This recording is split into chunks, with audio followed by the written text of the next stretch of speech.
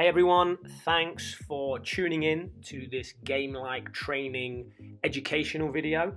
Today what we're going to cover is how you can create an effective training to learn environment for your students when using golf technology. We're going to use this video as an example of how you can induce deeper learning through injecting spacing, variability and challenge into your students' practice. One of the key questions that as coaches we should ask ourselves, or even better, empower our students to ask themselves when they turn up to practice, is are they training to learn or training to perform? So today's video is heavily focused on training to learn, and we're going to be using the K motion technology as an example of how we can create an effective environment to help students retain changes to their golf swing. So we can see here that Sean is just finishing the acclimatization process. This is him really getting used to hitting balls in the K motion. Now what we're going to do is we're going to change the learning environment. We don't want Sean to just rake and hit balls while he's being assessed.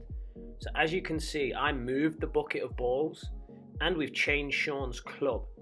So changing the club adds variability, and then moving the bucket of balls adds spacing. So we can see now Sean has changed his club, again, variability. Now he's got to walk and get his ball, spacing. This is very representative of the environment we would have on the golf course.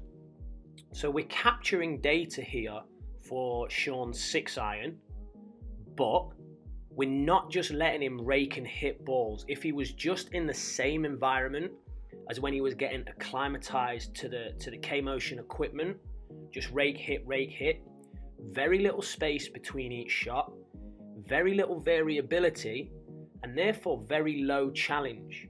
So the data that you'll get is probably better than Sean would actually produce. The spacing between each shot, the variability of hitting different clubs now increases the challenge point. So we're more likely to see Sean's tendencies come through. And now once we've completed that, so Sean hit 6 irons with a driver interleaved between each one, and obviously had the walk. We got the data analyzed by K-motion expert Ryan Petty. So after analyzing the data, K-motion expert Ryan Petty decided that the lowest hanging fruit, the area for development that would have the biggest impact on Sean's kinematic sequence and help him drive a more desired golf motion was his pelvis. But before I design the training to learn circuit that Sean is going to engage in, that will help him not only understand what he has to change in his swing, but how he can practice it to actually retain the movements over time, Ryan wanted to do a physical competency test. All too often, golfers are trying to change their swing, but they don't actually have the physical capability to get in those positions.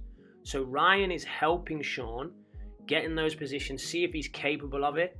And Ryan's also recommended a couple of correctional exercises for Sean that then I would implement into his training to learn circuit. So this is the final part of the process. There was the acclimatization process, the assessment process, then looking at how the pelvis moved, and now what we're doing is we're about to enter the training to learn circuit. Yep. So here we can see this is station 1. So in the previous video, Sean is in station 1. 5 on each side. Yep. So here's his physical competency exercise. This is called cats and dogs. And what he's really trying to do is get more movement that is required in the golf swing into his pelvis. So he's using the K motion to give himself visual and audible feedback. A lot of people would do this in the gym. I think it's a great thing to do this on the range and then begin to join the dots. So once he's finished working on this pelvis movement, that K motion expert Ryan Petty has got him doing, he's going to stand up and he's going to apply it to his golf swing. Sorry, not his golf swing, his golf posture. So here we go. And again, getting visual and audible feedback from the K motion. When Sean has completed this station, which he will do very soon, he'll move to station 2. And at station 2, we'll start to introduce the golf club and the golf ball, and we'll still allow him to have some feedback.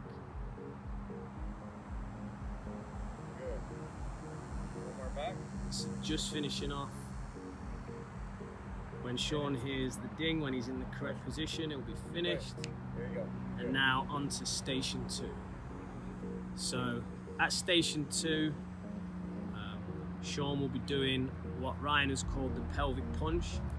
So based on his assessment data, Ryan believes that this drill will really help Sean begin to change his movement pattern. So what Sean will do, he'll make one pelvic punch move, getting feedback from the computer and from the K-Motion vest. So it went too far there, so you can see it on the feedback. So there we go, yeah, there we go. So one successful rep there. Now we'll add the ball. Now with this one, I want you to hold it, remember? Hold it to the ding, and then go through it. And this is very early on in Sean's training. So he's only really had one round of this. So coach's feedback is still important. So Ryan's there to help him. But the goal of this circuit is actually, today when Sean leaves, we want him to be able to complete this circuit on his own. And he'll take his K coach with him, and he knows how to, this circuit is pre-programmed in there, and he'll take it with him, and then the coach can get feedback of how he's practicing and training. So there we go, real good drill there. That was a very successful second rep. So now the third rep starts with no ball. There you go, he's at that position, we heard the feedback, and then off you go. So now the idea is to make it as a quality rep.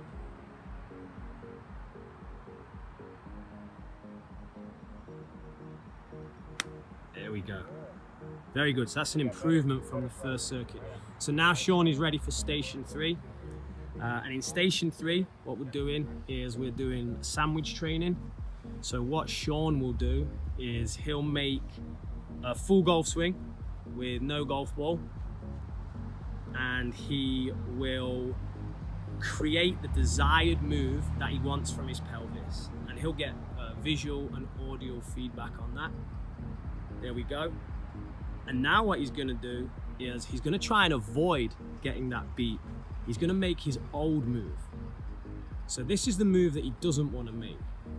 So there, the visual of the K motion and the fact there was no beat, Sean knows that he made his old swing, and now he's going to go back and he's going to make the improved pelvic motion. You can see it's a bit more strenuous for him, but over time, the old pelvis motion, the motion that he's trying to get rid of, will start to merge with the new one, and the error will become less. That's one of the benefits of what they call sandwich training, and a lot of sports that need fine motor skills are good for this. So he's now doing speed variability testing. So what Ryan's done is Ryan's taken away the visual and audible feedback, and Sean is hitting shots, different speed swings, focused on the pelvis movement, and he's got to relay to Ryan how he feels the pelvis movement was. So now we've taken away the feedback and he's having to guess at the data. This is keeping him engaged in the movement, and actually it's also helping him ignore the strike of the golf ball. We're not interested in what the golf ball's doing. We're interested to see if at varying speeds, Sean can move his pelvis how Ryan wants him to. So Sean's been through station 1, physical competency, the cats and dogs station, did 10 reps, then worked on his posture. He then did some pelvic punch drills with visual feedback. He then did some sandwich training with visual feedback. We were then removed all the feedback, and Sean did some speed variability. And now what he's got to do, he's got to hit a full shot to a target, full routine, just trying to connect the dots. Is he gonna have a swing thought? I don't know. Is he not? I don't know. Is he target oriented? We really don't know. But this is a more performance orientated shot. So once Sean has completed this one shot, it's a full routine, and I'm sure in his mind he's trying to join the dots. This is very early on training to learn circuit. So again, not a good strike, and Sean's a good ball striker. So that's a positive for me. It means something's changed. So he can go over to Ryan, he can check out the data, and then what will happen is he'll go through this whole circuit again. So we'll start with his physical competency station, work on his posture. Then he'll go pelvic punch with some visual feedback from the K motion. Then he'll go sandwich training with some visual feedback and audible feedback. Then all the feedback will get removed as he goes into the speed variability station. And then at station 5, he gets one shot to try and join the dots. Now, as time progresses, these will become easier. Therefore, challenge point gets lower, and we'll start to add a bit more of this in as he retains his movement patterns. So we'll start to shift the balance from training to learn. Over time, we'll start to increase the training to perform elements as Sean starts to retain the movement patterns. Thank you for taking the time to engage in this game-like training educational video. I just want to add 3 key points, 3 takeaways. Number 1, Sean is a professional golfer. Therefore, in this learning circuit, there is high variability, high spacing, and high challenge. There's 5 stations, and there's very low reps at each station. If you're working with a less proficient golfer, or you are a less proficient golfer, you probably want lower spacing and lower variability to create optimal learning.